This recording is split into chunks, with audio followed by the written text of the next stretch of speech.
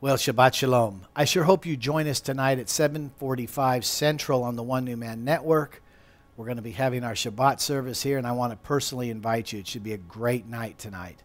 I'm going to do a review now of the weapons that the Lord has given you. There's more than this, but these are weapons to maintain the peace in your house.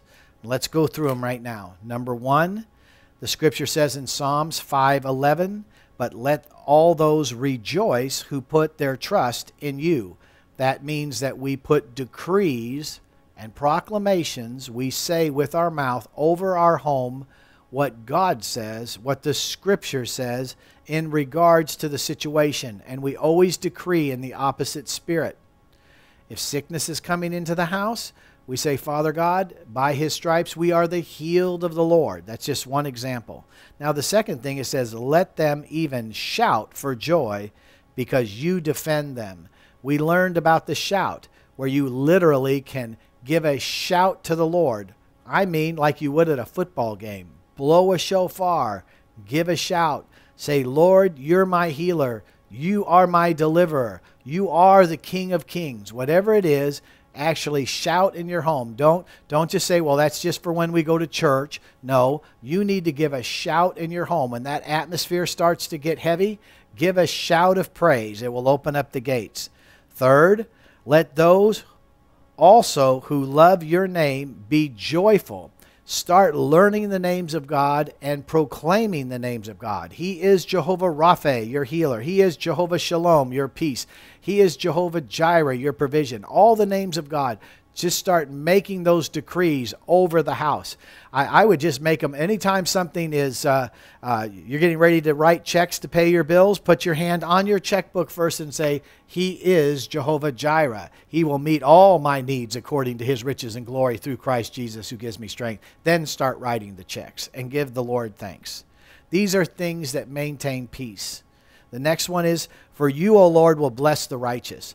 Know that your righteousness is in Him, that He paid the price for your sin. He sanctified you. He delivered you. He paid for you. He's the author and finisher of your faith. He will guide you. He's responsible for you. Receive His lordship and receive, receive His righteousness. And then I'm going to close with this. If you'll follow those simple weapons, it goes on to say, with favor, you will surround him with a shield. So you'll have favor on one side and a shield of faith on the other. Isn't that what we need to maintain peace? These are simple tools that anybody can use. These are learned and practiced skills. I don't want you to pray today. I'm going to pray for you. Is that okay? Father God, in the name of Yeshua, all my partners who are watching PowerPoints, they can do this. They can make decrees and proclamations of the Scripture. They can post Scripture on their refrigerators, bathroom mirrors, bedposts, and decree what they need. They can shout for joy. If they have a shofar, they can blow shofars. They can remind themselves, husbands and children, wives, that the righteousness in the family is come from Jesus Christ and the offer that came at Calvary. That He sits at the right hand of the Father. Thank you, Lord, that we can not only trust You, but You are our favor and our shield.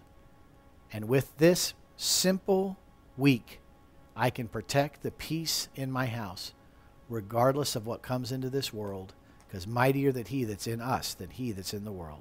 Join us tonight, 7:45. God bless you. Have peace in your home. Maintain the peace. You can do it. You are kings and priests, watchmen on the wall. God bless you. Thank you so much for all you do, and shalom.